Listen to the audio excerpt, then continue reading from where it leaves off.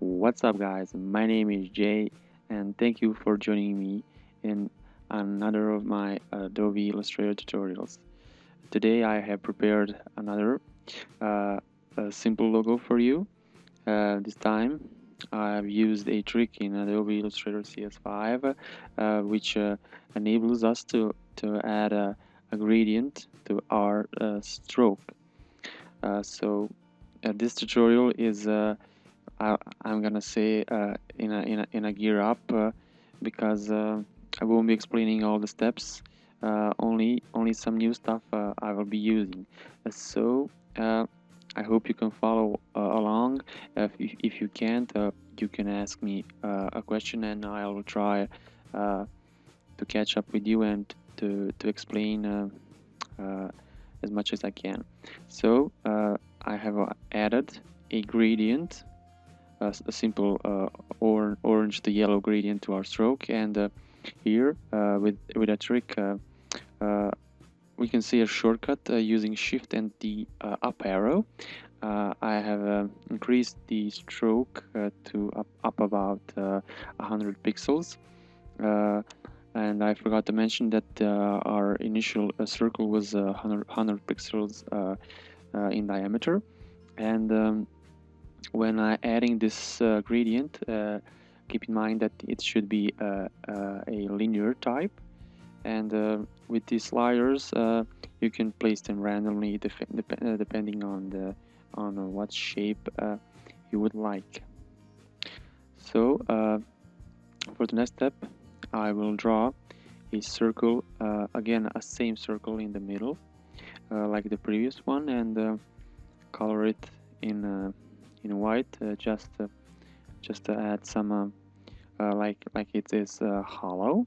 And now I will add a rectangle with 50 by 100 pixels in dimensions, which will be our tail of our logo.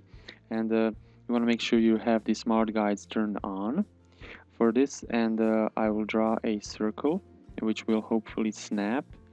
Yes, and what I'm basically doing is I'm rounding these corners just to make it more visually pleasing. With the shape builder tool, we can select everything and delete all the excess material we don't need. Again, by pressing Control and the Y key on your keyboard, you can go into outline mode, where you can precisely see how your paths are aligned. So what I'm doing here is simply adding a gradient to our new reformed shape, just to make it more aesthetically pleasing. You just need a bit tweaking here, nothing special. And for the next step, you should just duplicate this shape.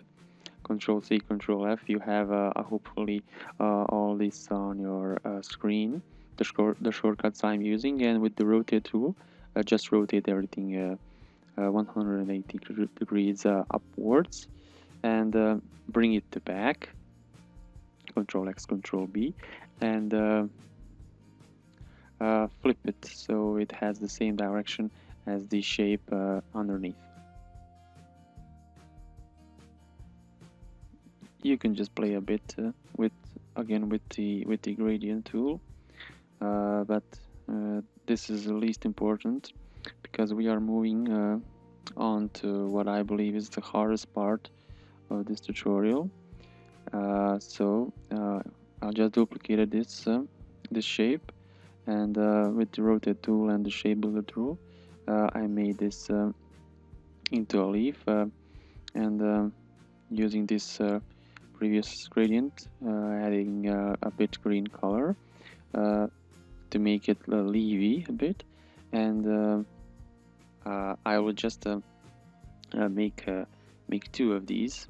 So again, Control C, Control F, and rotate it a bit, and simply align it to the bottom a bit, and uh, just cut with the shape builder tool, cut the material underneath.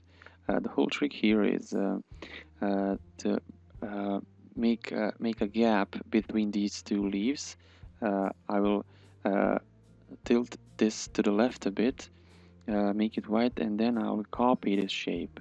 But with the undo button, I will undo this change, but in my clipboard, since I copied it, we have the white shape still in hand, and only some final operations here left. Yeah, I believe, guys, that we are at the end of this tutorial. Thank you for watching. I really hope that you find this stuff useful that I was talking about, and I hope that I will gain a subscriber or two with this video. Bye bye.